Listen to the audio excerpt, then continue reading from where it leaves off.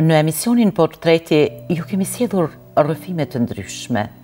Disa kanë të bëjë me arriturat në jetë, disa me fakte dhe tregime që i ka shkelur koha, por edhe rrëfime që shpesh duke i ndjekur të prekin shpirtërisht. 56 vjeçaria Magdalena Gjonoviq është një shembull se si kur nuk duhet dorëzuar, si duhet pajtuar me fatin që të sjell jeta dhe luftuar me gjithë forcë çdo vështirësi dhe sfidë. U lind në vitin 1962 në Reç. Rrjedh nga një familje fshatare bujare ku gëzoi një fëmijëri të lumtur. Në Reç ka kryer shkollën fillore 4 vjeçare, ndërsa 8 vjeçare në shtoj.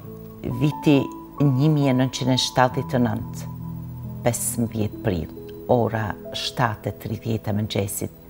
Ishte dita kur ja shkurtoi shumë ëndra vajzës 16 vjeçare Magdalena Gjonoviq. 1 minutë mjaftoi që jeta saj të marrë një drejtim tjetër. Ëndrat pothuajse u shuan. Pas kësaj dite mbeti e paralizuar në karrocë me rrota.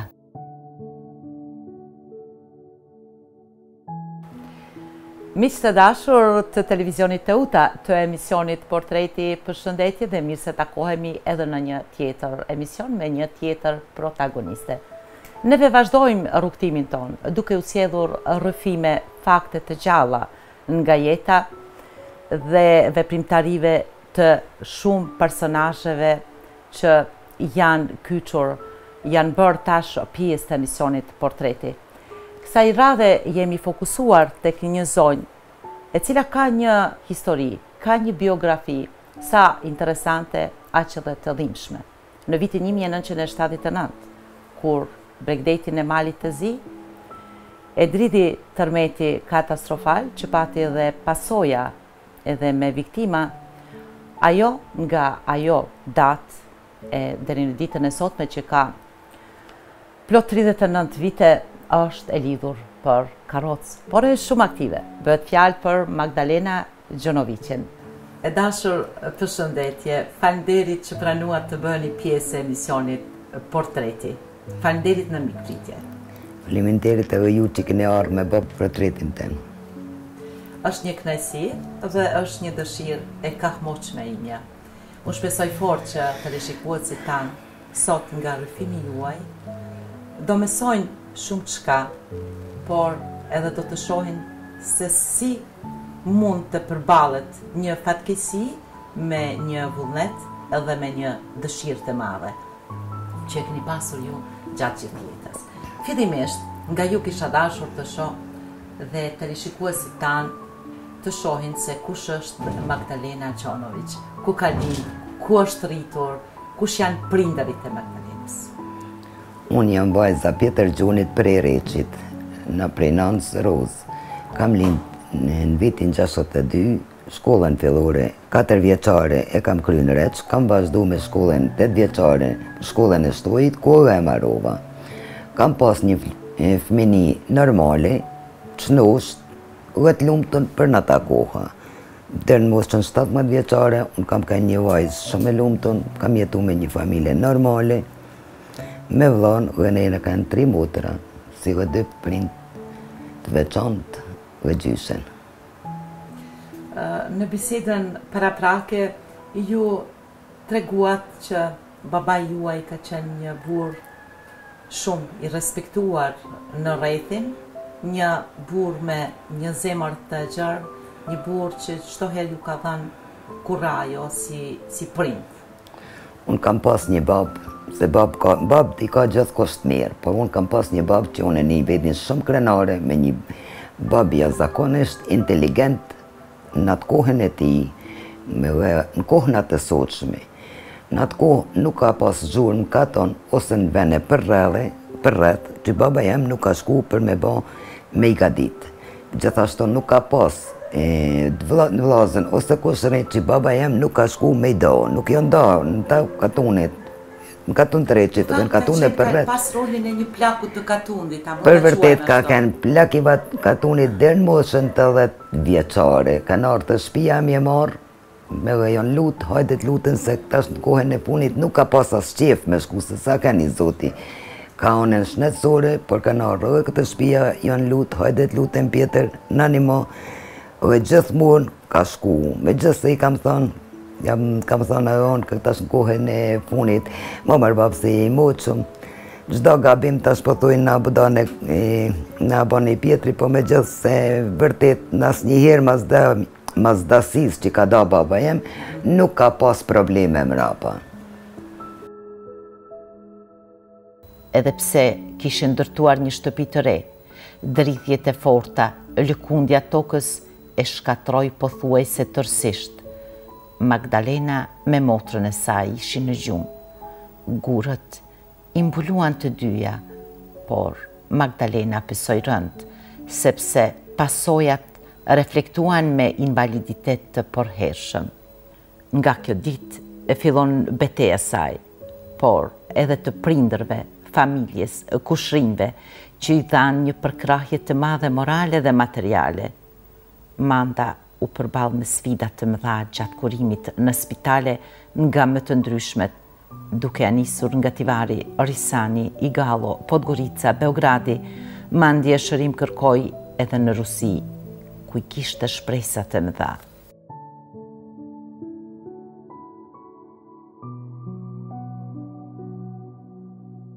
Të ndalem në datën 15 prill 1979.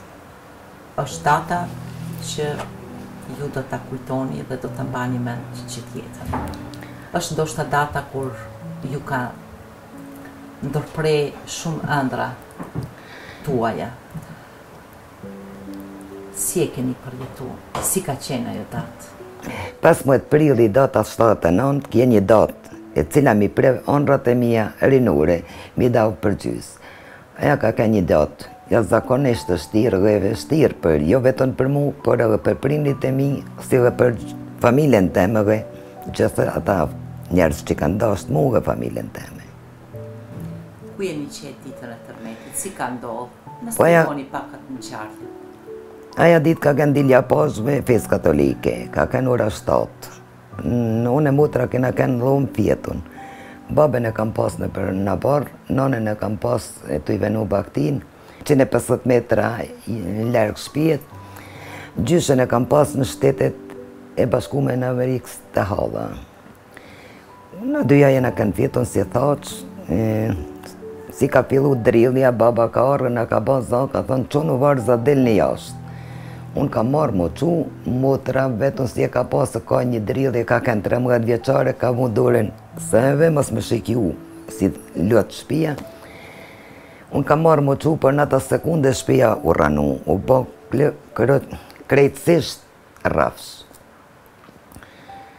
Në të në kuhen kam pas vedije, nërgur kam pas një lejmje zakonisht malën trop, kanë ra e gorë.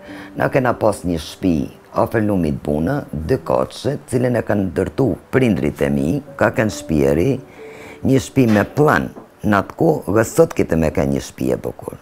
A nuk ka kanë shpi e muqme, të rini shumë i butë se ka kanë afer lumit buna, nulli, që kanë nulli. Ju ishe e vetishme? Gjatë kohën kam këne vedishme, nuk kanë banu shumë menagjerë. Kam pas një dalimje ja zakonisht mlaja në tërë, për ka një sasi e male gorsh, majanesh. Na kanë gjerë baba nana, kanë ardhë gjithë fshati, burra gra fëmi, minimu, na gjerën mu dhe motrën dhe na transportun për shpinë e shëndetit Tulqinit, ku atje kishin provizu në plazh të math, një hapësi me sa maj menon të baraket dikur ku ka kënë milicia. Aty pa të fatë hasma doktor Gjonoviqin të ndjerin, për cilin kam një respekt math sa herë që e kujtoj atë moment. E vizetoj motrën dhe e nisi për shpise, për fatë mira ja pat një lendimet leta, dhe e nisi në shpi. Mu mbu një diagnozën e sakt. Doktor Gjonoviqin kërkoj nim prej, kërkoj helikopterin prej ushtrisë Jugoslave për me më transportu në spitalin e Podgoricës, se në takoha ishin rrugat e zgatërume dhe s'kite mundësi nërësh me më qunë në Podgoricë. Gjenja jeme ka kënë, kuptohet, paraplegi, dhe me thonë njëri ku që thënë kërështë gëmet paraliza poshtë e kambe. Kur e kuptut jo? E kuptut me njëherë që jeni e palëvizshme? Si ishën e ta momente? Jo, nuk e kam kuptu, se kam një pime kamsh. Nuk e kam kuptu, se nuk e kam kuptu dhe s'ma kam arë me një kur njëtë që mu mundet me mnollë kja punë. Der në atë moment që më ka nëllë mu, unë s'kam pas njerës me karroca. Se në atë kohën, për atë 39 vjetëve, invalidat tonë, personat me invalitet nuk kanë dalë asë në rrugë. Ka kënë mentaliteti ju në shqiptarës që i kënë mënu me i mshetë. Shkova në Podgoricë, të nesë më bëni operacion një doktor profesor Nikola Sekulovic, në atë kohë ka kënë një hirurg shumë i njoftun, për fatë keq unë nuk patë sukses. Atë në 21 ditë në spitalin e Podgoricës, krejtësisht e palëvizshme. Më kanë thonë me hangër, sjellës më kajnë as i hirë për 21 ditë, më kanë mojtë në shpinë. 21 ditë në shpinë? Veç në shpinë. Çdo ditë e re, ishte një shprehje së re për Mandën. Fillimisht, ajo nuk ka mundur të lëviz as një gjymtyr të trupit. Gëzimi i saj i madh ishte kur lëvizi qafën, duart. Kjo i dha me shumë shpresë se do të vi dita kur prap do të çohet në këmbë. Prap do të vijoj shkollimin me shokët dhe shoqet e klasës. Prap do të luaj në oborin e shkollës. Do të ndihmoj prindërve rreth punëve në bujqësi. Do freskohet në ditët e nxehta të verës, në detin që e ka pranë. Ëndra të shumta ju shuan për gjithmonë, të cilat asnjëherë më nuk i realizoj, por që këte zonjë të fortë si shkëmbi nuk e përkulen kur. Luftoj ajo çdo sfidë gjatë shërimit, u nënshtrua operacioneve të shumta, çdo dhimbje e te kaloj me shpresë që do të vi një ditë e lumtur për te. Do t'i thot, lam të mirë karrocës së saj.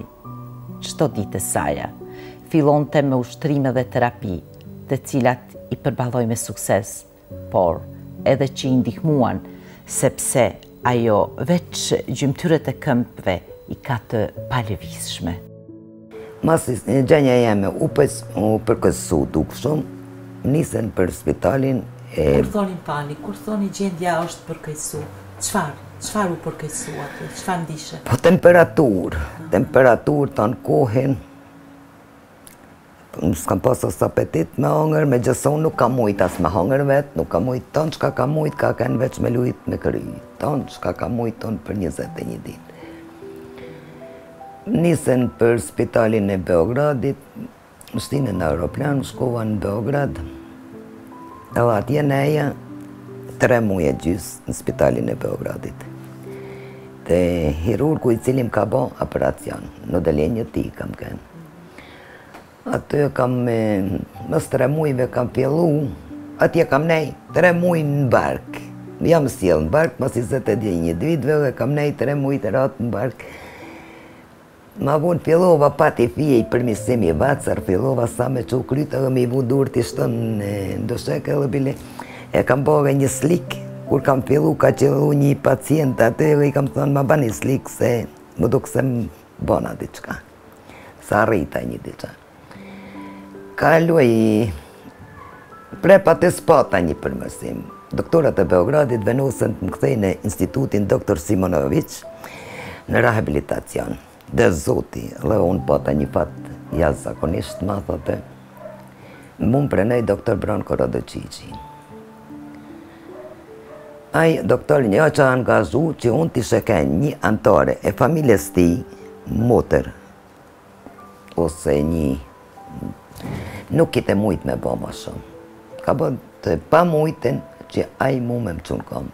Por, fatkeqësia jeme nuk pata sukses. Aty neje një 6 muj, me vjeshba, me gjithfar rud terapiash, elektroshok, zračenje, nuk e di as vetë rrezatime. Po keni kanarëm kanë vjeç bata në shtret. Mas 6 muajve unë fillova. E filloj gjenja jeme me kalu temperatura, mu përmesu shnetësisht, shnedi. Fillova mu përmesu çdo ditë e më mirë.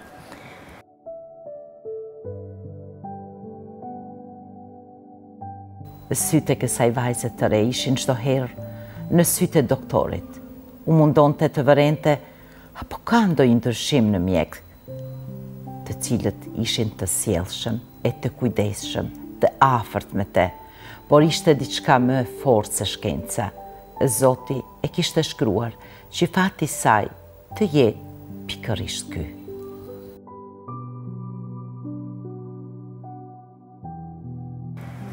Ma vonë fillova më mujtë, atë dikon 5-6 muaj, fillova me lëviz vetë, më mujtë mos sjell vetë në shtret, njën e nanë, do me thënë panimin e kuj me pas me mujtë mos.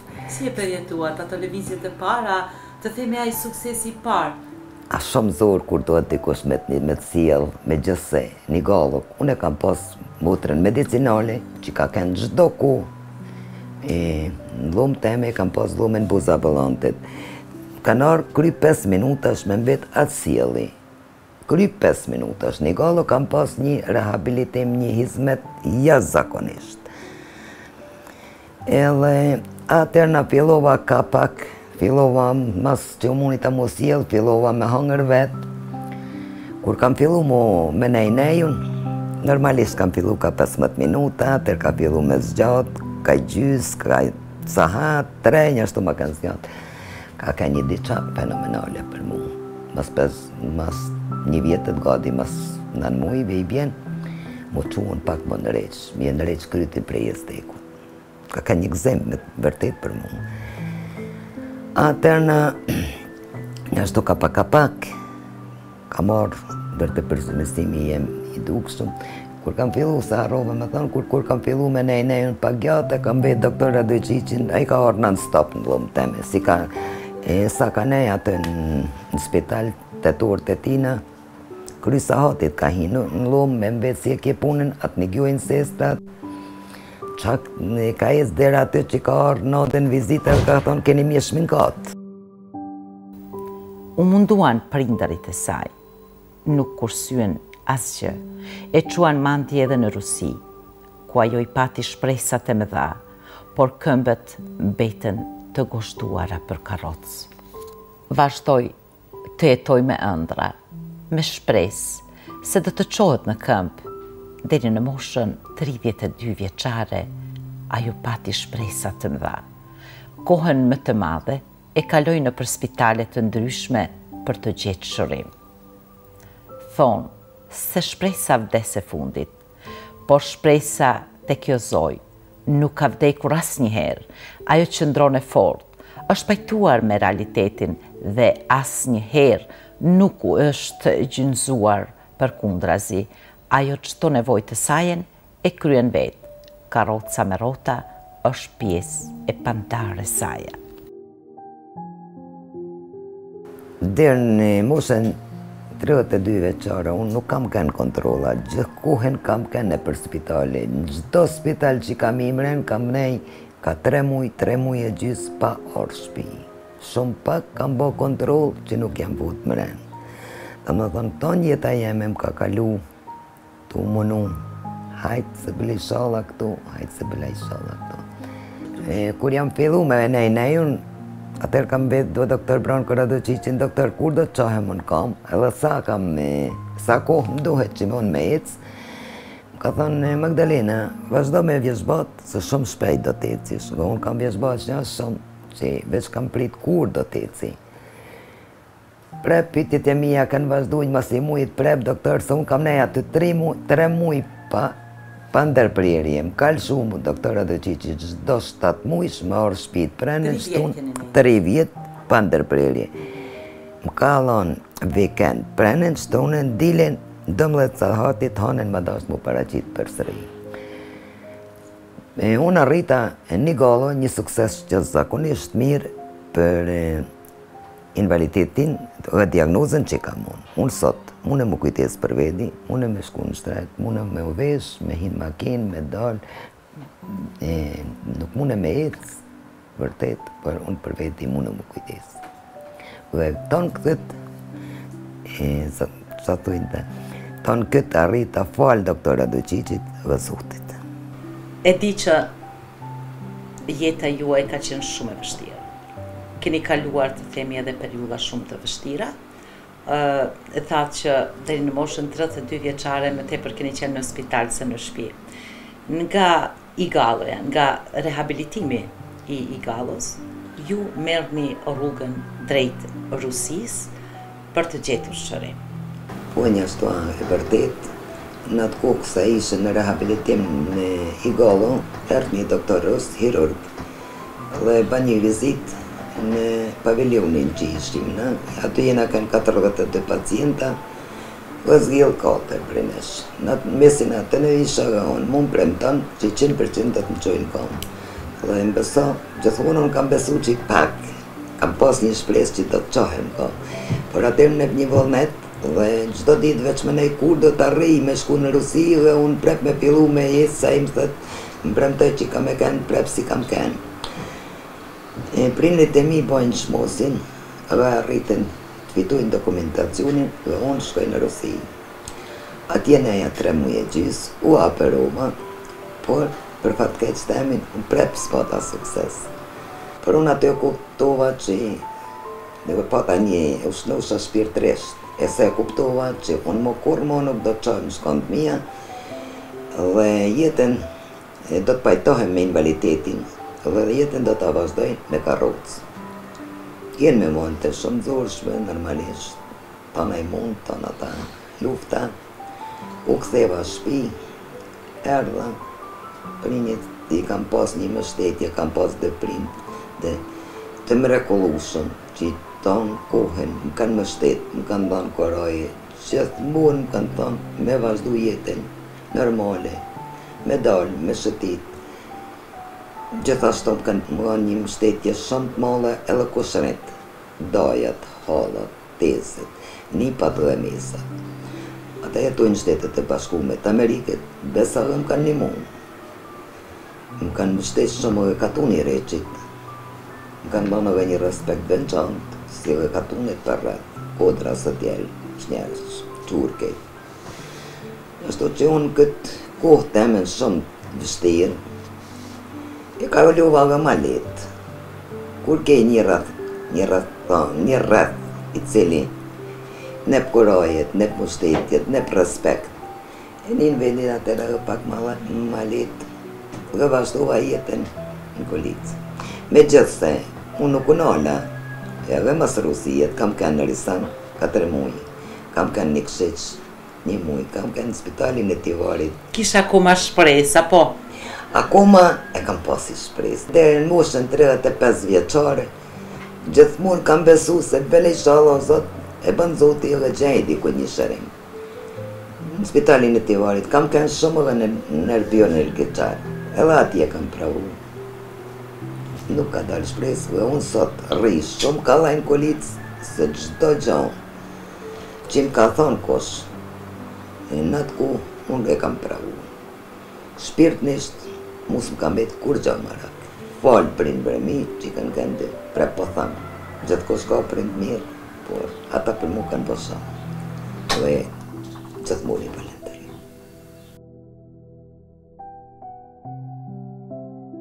Duke parë që Ulqini ka shumë persona me invaliditet, ajo kyçet në sektorin civil.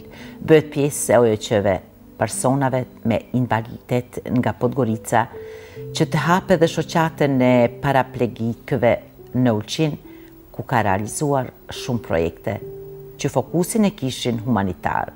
Ka ndarë numër të madh të karrocave për invalid, por edhe material sanitar, e çdo gjë që ka nevojë një person i lidhur me karrocë, mandje edhe vete gra makinën, kryen çdo punë.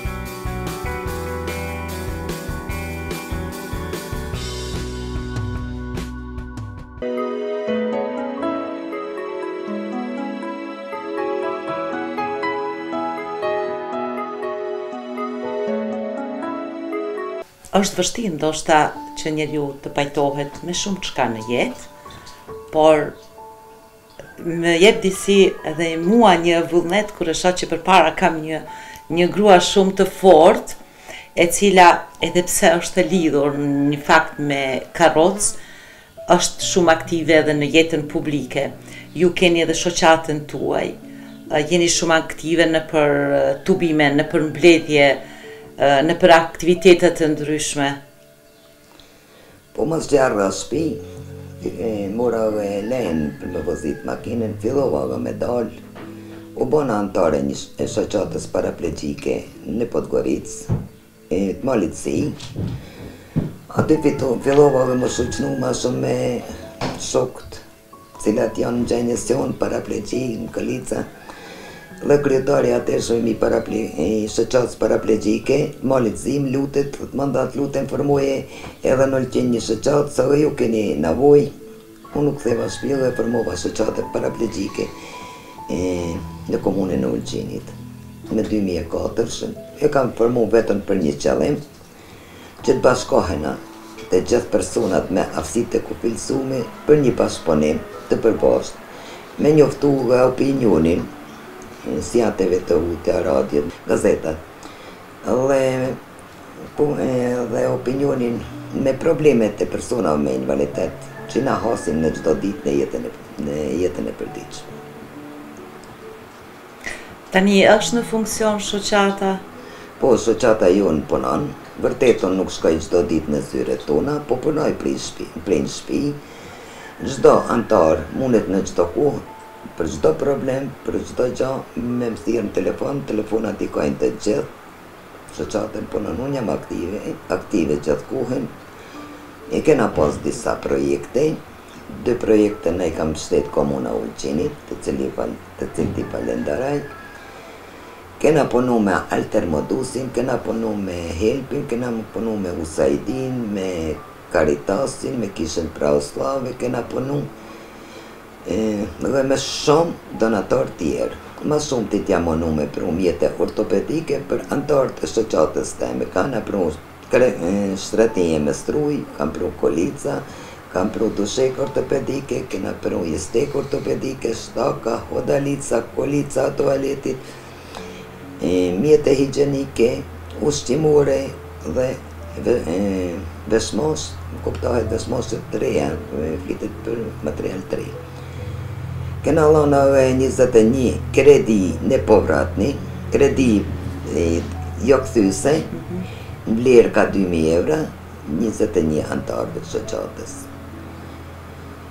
Kam posa dhe një donacion për shoqatës jo qeveritare amerikane, shoqatës jo qeveritare shqiptare amerikane, në kry me Ahmet Zekën dhe Kol Zagretin.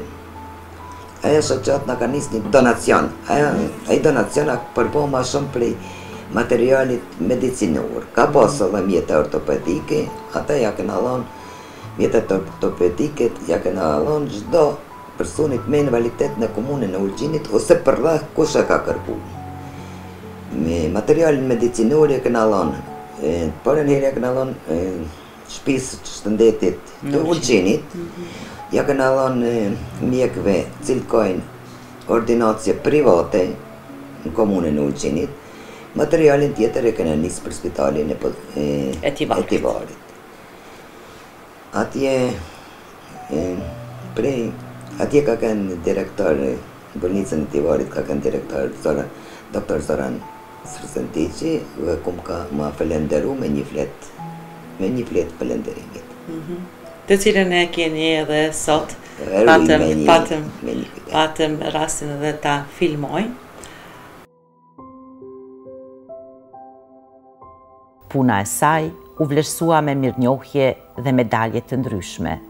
Ajo dhe sot është aktive në konferenca, seminare dhe mbledhje të ndryshme, ku merr pjesë aktive për zbutjen e problematikës së personave me invaliditet. Manda, si është një ditë e juaja? Si fillon një ditë e juaj? Po një ditë e juaj e jam zakonisht qohem, edhe me kafen e mëngjesit, Dhe atërna unë jam gjithmonë një gjaj një punë vedit. Gjithmonë jam lëvizje, më kur koha nuk më del më mërzit. Shumë kohë shumë të si ke punën a mërzitesh. Vërtet më besa që nuk kam kohë më mërzit, për punë se unë kam edhe një shpinë shtaj, cilën e moj në pranverë shkoj atje, bjen nga mama jeme me mu, marrë edhe një prasuse, kam turista që mbin tash 10 vjetë të regullt, majat pastrusen për me majt apartmanat, një ashtu që unë vedit ja, çdo ditë ja plotson ditën. Plotsume, nuk kam kohë për më mërzit. Në punoj edhe në kompjuter, kur më dohet najsen për shoqat, por unë ditën e kam plotsueshme. Nuk kam afat për më mërzit. Sa i përket infrastrukturës në qytet dhe në institucione, Magdalena shprehet se nuk është e kënaqur. Ai shprehet se komuna Ulqinit ka mbetur mbrapa me staza për karroca. Në shumicën e rasteve, edhe ata që ekzistojnë janë të bllokuara jo me parkime të parregullta, po të bllokuara me tavolina e karriga, por shpreson se në këtë aspekt do të punohet më shumë. Ky problem për një person me invaliditet i cili përdor sidomos karrocën, është një barierë e cila nuk mund ta shkapërcejnë panimin e huaj. Për ne është një barierë shumë e madhe. Por krahasim me komunat e tjera, bregdetare, Malizi, ka met pak mrapa. Vërtet në 2-3 vjet të funit ka pas përmirësime. Në cilin aspekt? Po në objektet shtetërore publike janë bë hymjet me rampa. Nuk ja bë onaza të komuna, kanë bë prerjen e trotuareve. Ndo shkolla kanë bë hymjen me staz, kanë fillu u e mirë ballkanec. Unë besoj që mas sezonit kanë me bëllë prerjen e trotuareve, se gjithçka fillon vetëm pa kohë derisa të merret. Ju ka ndodhur që t'ju thrasin ndonjë të themi mbledhje, ku është dashur të jetë patjetër pjesëmarrja juaj në atë takim, dhe që jeni gjetur në vështirësi që mos mund të ngjiteni të themi në katin e dytë, si gjindeni atë? Kam ndodhur shumë raste. Që jam stikë në thirrë më mbledhje. Herëve nuk kam shku, se unë kam bezdime mbajt kush.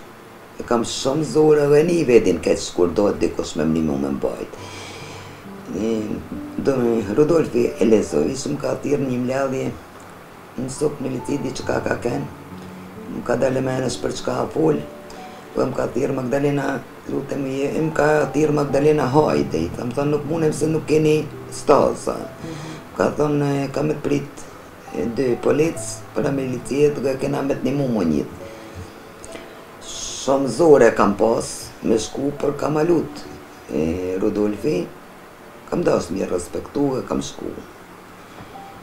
Kur kam shku para milicis, atje më kanë dalë 2 polic, me më një mu me dalë, me më gjerë policën, më kanë një mu me dalë dhe më kanë qu deri në atë salë. Ja po, qytetarë cilët janë kanë para milicis, kanë me të habitull se me qka ka mujt me bo, me qëfar aktivitetit ta shmerrëm me droga, me qka që mund kam për cilje në 2 milicëve. Edhe ma duk, edhe vedin e kam një shumë keq, me folë drejt e kam një shumë keq, po më ka nëllë shumë herë që me një mund dikush, me një mundet të vetë, me shka përcuj trotuar, me shka përcuj 2 shkallë, ta janë gjana që është mos e nevojshme, jo veç për invalidat tonë, për është e nevojshme edhe për zhvillimin e turizmit shëndetësor, se në Ulqin vinë një numër i madh turista, dhe në mesin e të në ka dhe persona me invaliditet. Sa komunikon me shoqat të tjera, me persona që janë, ti quajmë kështu me aftësi të kufizuara, ke një shoqëri, ke komunikim, ndoshta një solidarizim njëri me tjetrën, një kafe, një pije? Po me thonë drejtën, unë qysë në spital, me 79 nuk kam shoqni me nërë persona me invaliditet. shumë shpesh mbledheni, ne mbledheni në për qytete të ndryshme, Budva, për Dorica, Tivari, e Pivka i Kapa, e rrim një kohë shoqënore. Me shoqatat paraplegjike të gjithat në Malëzëzi, kena një bashkëpunim veçantë dhe me shoqata paraplegjike e Malëzëzi gjithmonë. Kur banë seminare, në thirë dhe nesi shoqat. Unë shoh këtu edhe disa mirënjohje, disa certifikata që ju i keni fituar. Po, ka marrë shumë pjesë, shumë herë ka marrë pjesë në seminare të ndryshme të cilat e organizon shoqata paraplegjike e Malëzëzi, dhe në disa aso seminare kam fituar disa certifikata. Ka marrë dhe pjesë në lojnë për hedhjen e diskët, apo? Sportive. Për herë parë dhe për çudi fitoj medaljen e artë, fitoj vendin e parë. Si e ndi? Po vërtet edhe çudit jam, se nuk e kam prit ta kanë, nuk kam kanë asë ustrume, por kam shku vetëm sa hajt, më kanë thirr, hajt po shkoj me mushi numër, nuk jam kanë përgatitur. Ditën më të lumtur në jetën e saj e veçon martesën e vëllait dhe lindjen e nipave dhe mbesave, ndërsa atë më të vështirën, momentin kur e merr vesh që do mbetet e lidhur për karrocë, pra datën e 15 pritit 1979. Po dhe ditë të shtira kam pasur ditë që kam kuptu që do t'jem një nves, do t'me se lidhën për karrocë dhe dita që më ka dek baba, më ka dek hem një prind, hem një shok. Dita ma lumë të në jetën teme kanë, dita që ka martu vllon, dita që ja ba vllai me fëmi, që thashtu dita që ka martu motrën e vogël dhe kur ka ba edhe motra vogël me fëmi. Këta janë do ditë veçanta në jetën teme. Për ndryshe, ajo është rrethuar me mbesa dhe nipa, jeton në Reç aty ku ka lindur baba i saj, Pjetër Gjoni, një person me autoritet të lartë i cili tashmë nuk jeton, ndërsa me nënën është shumë e lidhur. Për ndryshe, Magdalena ka dhe 2 motra dhe një vëlla.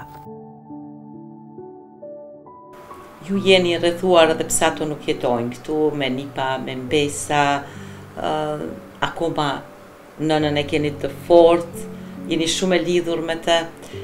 Sa ndiheni kështu të themi e privilegjuar me kujdesin që keni nga të afërmit, nga familja? Po me fol drejten, unë kam një vëlla jashtëzakonisht mirë, po e familjen e ka shumë mirë, ka 2 djenë mrekullueshëm, po e nusën e vllait e kam të mirë. A për nënën është një figurë e pazeventueshme për mua. Jam shumë e privilegjuar dhe ndojnë dhe i du. Duke mos dashur t'ju mundoj më tepër, edhe t'ju marrë më shumë kohë, kisha dashur në fund një mesazh për të gjithë ato persona që janë me aftësi të kufizuara, kanë lindur apo si pasojë ndonjë aksidenti, çfarë i kishi themi sugjeruar, cili kishte qenë mesazhi juaj që u kishe drejtuar asaj grupe?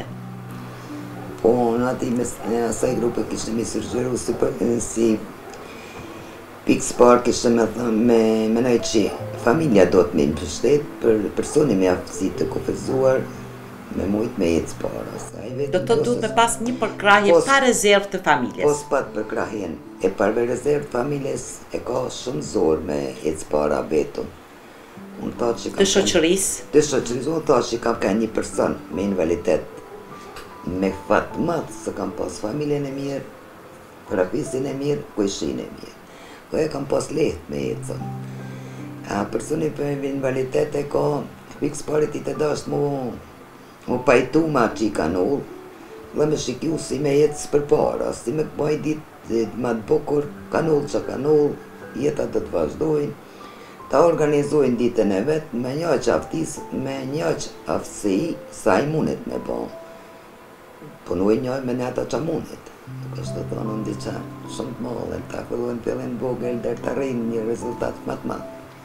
Do të thotë kur mos me hub shpresën. Jo, shpresa është një gabim më i madh, kjo se ka hub shpresën, ka hub jetën, ka hub gjithçka. Manda, të falenderoj shumë për këtë bisedë, për këtë rrëfim sa interesant, por në anën tjetër edhe i dhimbshëm. Ju uroj të jetoni gjatë, të kontriboni kësaj shoqëri dhe çdo të mirë në jetë. Shumë faleminderit për jush që keni ardhur me bë portretin e tem. Falenderoj vetë ekipin TV Teuta dhe përshëndes të gjithë shikuesit e TV Teutës dhe atë që shikojnë këtë emision. Faleminderit shumë. Dhe thoshte edhe për jush.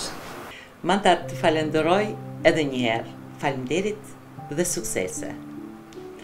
Pra të rishikues të nderuar, ndoqët kështu edhe një emision portreti të realizuar këtu në Reç me zonjën Magdalena e Gjonoviq. Unë ju falenderoj për vëmendjen e treguar, ndërsa neve takohemi sërish të hënën brëma në orën 20:30. Deri atëherë, mirë mbeq.